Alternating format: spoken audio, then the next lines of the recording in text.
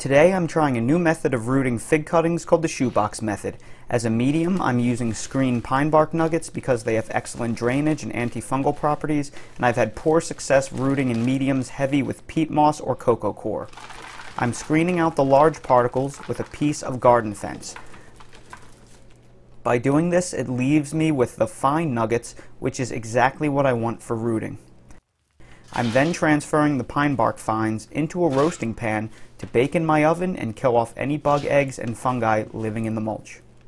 I'm going to bake them in my oven at 350 degrees Fahrenheit for 1 hour. Once baked, they go into a container to cool off to room temperature. And I'll pre-moisten them with water to speed up the process. We want them to be moist but not wet. While the pine bark fines cool off, we will label our cuttings with a paint pen, and we'll wrap the tops with parafilm to preserve the cuttings' internal moisture. By the way, all of the items in this video are linked in my Amazon storefront in the video description if you need any of them. Then we will paint the nodes of the cuttings that will be exposed to the rooting medium with a mascara brush dipped in Clonex rooting gel or the rooting hormone of your choice. We will fill our shoebox with the damp pine bark fines. Then we will press the pine bark fines into a 2 to 3 inch thick shelf to place our cuttings. Ensure you leave 2 inches of spacing all around each cutting so when they root, the roots don't entangle each other and they'll have enough room to grow freely. Then press the damp pine bark mulch onto each cutting to lock them into place. Press firmly so each cutting is secured and making good contact with the mulch layer. Ensure the cuttings are buried at least under 3 inches of mulch before you place your next row of cuttings to give each cutting enough space to root without being entangled with each other. Place another row of cuttings with the same spacing as the previous row. Secure each cutting with firmly compacted mulch. Build the mulch layer at least 3 inches thick. You may place as many rows of cuttings as your container size allows. Large containers can root huge quantities of cuttings.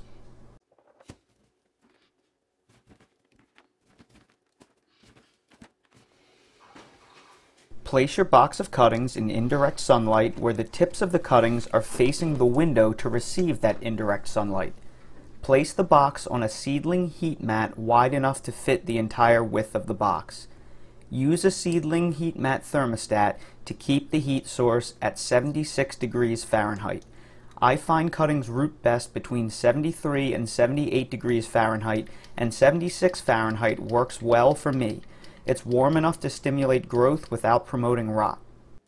Place the thermostat temperature probe into the center of the pine bark for an accurate temperature measurement. Place the lid on the shoebox to hold in the warmth and the humidity. You must remove the lid every day to let fresh air in.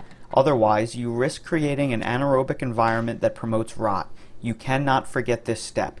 Check your shoebox daily to ensure your pine bark hasn't dried out. It's Saturday, February 13th, and it's been only 18 days since I put these fig cuttings in this rooting chamber, and every single day I just open the lid, maybe 2 or 3 times a day, and I blow some fresh air in there, just to make sure there's always a fresh supply of oxygen. And when I woke up this morning and I looked, I happened to notice already there are roots forming in the pine bark mulch. You can see them here, here, and here. And I'm very surprised that I'm at this point already because it's been barely 2.5 weeks. My initial goal of this rooting container was to only pre-root them and just start the rooting. I don't want them to form very large roots because what I've heard from people is once they form large roots, they're very difficult to uppot and there are huge losses because the long roots become very fragile. So we're at the point now that we see some roots. We need to start removing this pine bark mulch and hope that our root nodes are still very small because we want to uppot them before the roots get too long and breakable. So right in front of me there's a wheelbarrow full of homemade potting mix that I made to uppot my fig trees, and I've showed you how to make this mix before and I will link to the video above. The only difference is in the video above I used cocoa coir as the base mix. Here I had to use peat moss because I couldn't find any coco coir in stores. So really this is just peat moss and potting soil that I mixed together with a little bit of 555 organic fertilizer and a dusting of bone meal, and then I poured in a few pots full of boiling water to sterilize it and to hydrate it, and then mixed everything together well. And then over here you can see what the fig cuttings look like. Some of them have started to bud and leaf out. They all look pretty nice. Very little dehydration or desiccation because there was so much humidity in here. So I'm going to try my best to up pot these. And then right next to that I have a second little tub. These were cuttings that failed for me rooting the old-fashioned way. So I cut new ends off of them. They hadn't rotted yet. So these are 5 days newer than these. So this bin right here has been rooting for 18 days. This has only been 13 days. So I expect very little movement on this. But what I'm going to do is I'm going to slowly pull off this pine bark mulch. I'm going to move it into this bucket over here, and I'm going to save it because any cuttings that did not root, and I expect many of them have not rooted yet because it's only been 18 days, I'm going to repurpose that pine bark mulch, put it all back in this tub, and then all of the cuttings that had not rooted yet are going to go back in there.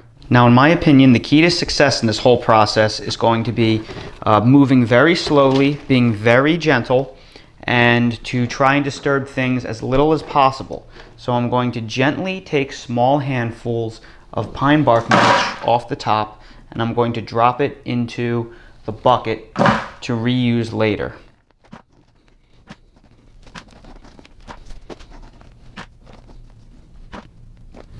And right here is one of the first cuttings. You can already see there is a little root that's forming in there.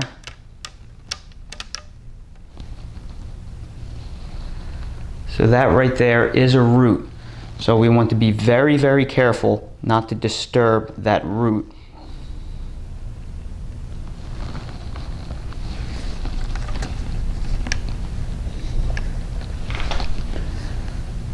Look at that right there. That is incredible. Yes, those are some great roots.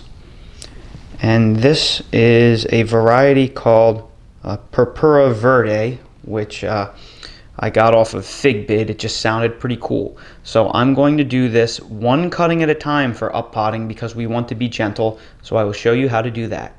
So we will up pot this cutting in one of these 4" by 9" tree pots, and the key here is going to be as gentle as possible.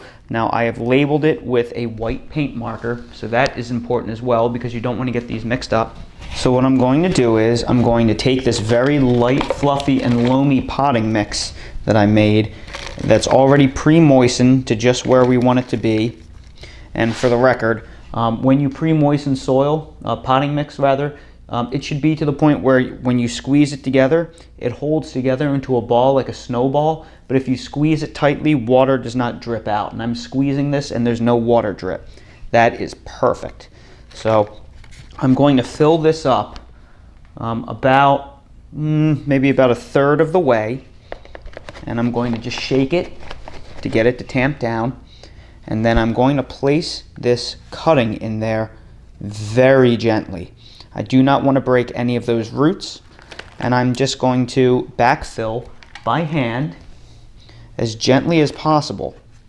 And I'm not even going to tamp this down really, because I don't want to apply any pressure to the medium, because if I apply pressure, I could break the roots, and we do not want that. That would be the worst thing that could happen, because these roots, when they are very white like that, they are very young and they are very fragile. You really shouldn't apply significant pressure to these fig roots until they kind of orange some. When they become orange, they harden off a bit.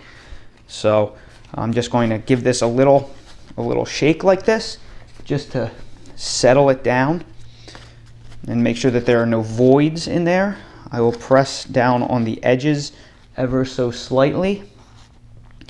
And then this fig cutting has been up potted. That's as far as we are going to go here. And later I will probably add about 1 ounce or 2 of water to hydrate this a little bit more. and the adding of the water will actually help compact the soil some. But I want this mix to stay light and loamy so the roots have no problem traversing it. So I'm going to do this for every fig cutting that has rooted for me. Here's another fig cutting right here. This is called WXC016, but this has a nice root structure on it as well. Raspberry cream. We have to be really careful with this root right here.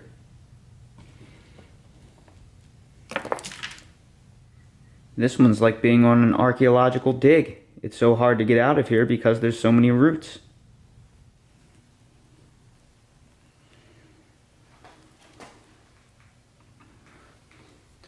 Holy smokes, look at this one. That is incredible.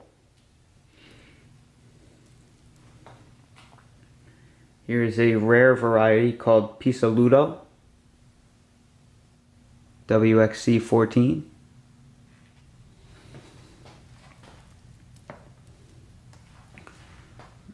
Another Purpura Verde. Bass's favorite is just starting to get some root nodes on it, so we're going to give this one just a few more days. Parachal or Paradhal Ramada is just starting to get its root bumps, so we will expect that to root out probably within the next week or so. So I have 7 beautifully rooted cuttings right here that I've transferred into pots. The cuttings that have not yet shown any activity or just starting to show the first bumps that will become root nodes have been placed back into the moist pine bark from which they came. And now we're going to check this smaller container that I started several days after the other one.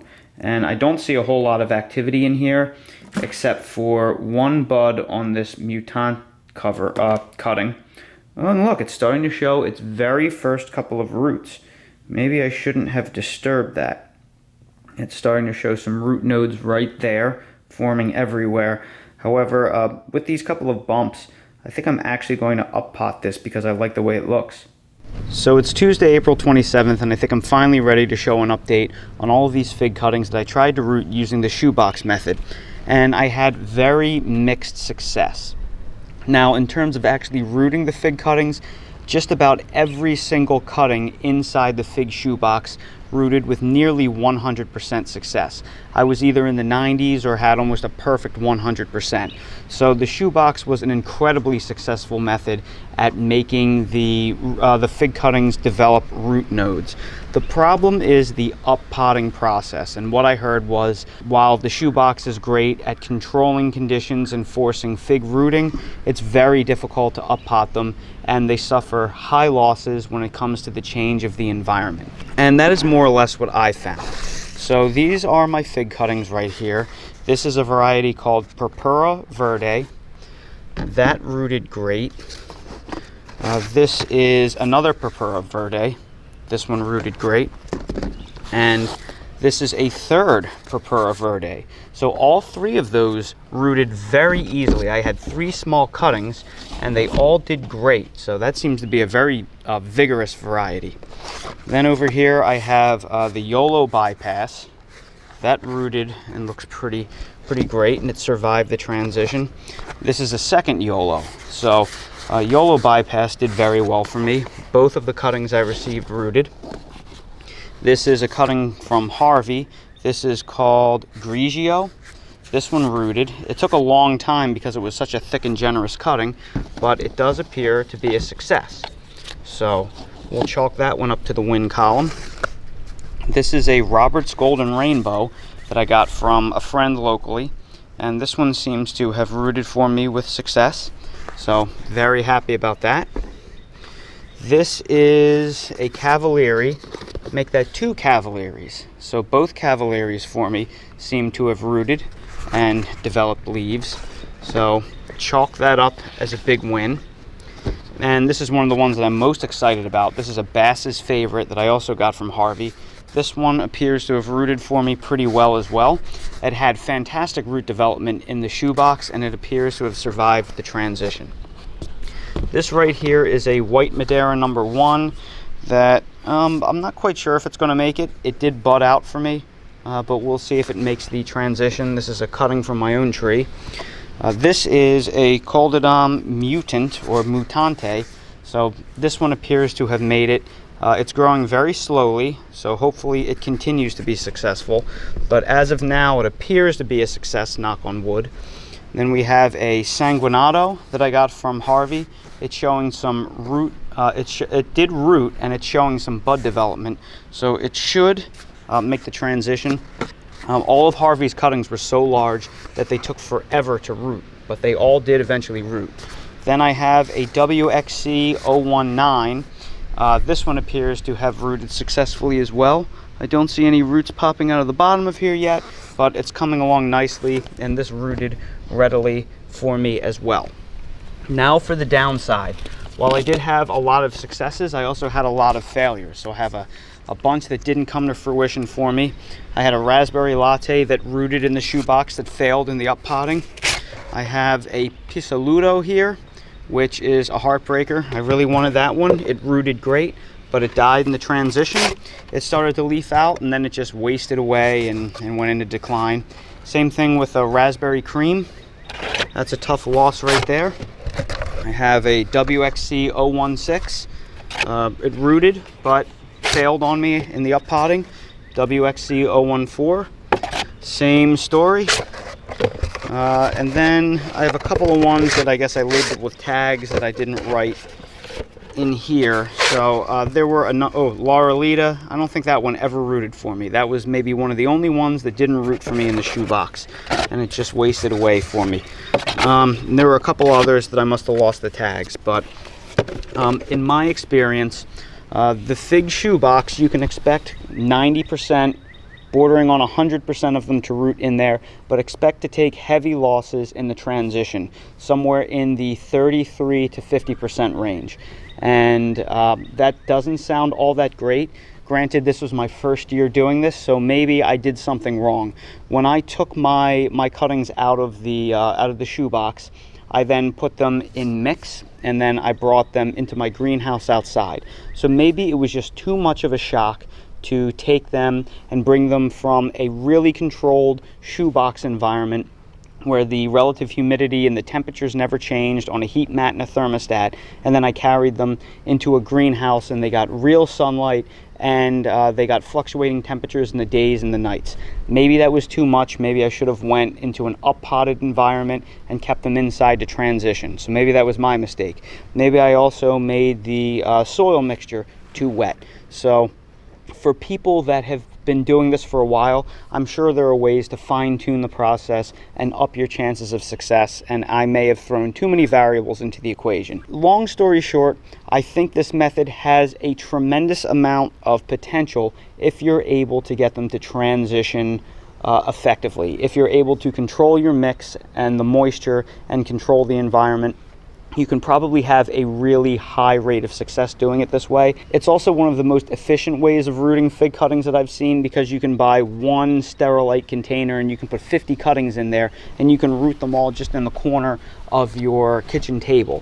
So you can do a lot of rooting in a small space. The downside to it is it's an extra step to transition everything once it does root into pots. So that extra step right there, for my time and for my money, I would probably prefer to skip that extra step and just go right to the direct potting method and do it all in a thermostatically controlled heat mat at exactly 76 degrees Fahrenheit in a controlled location where it gets partial sunlight. I think I would go that way.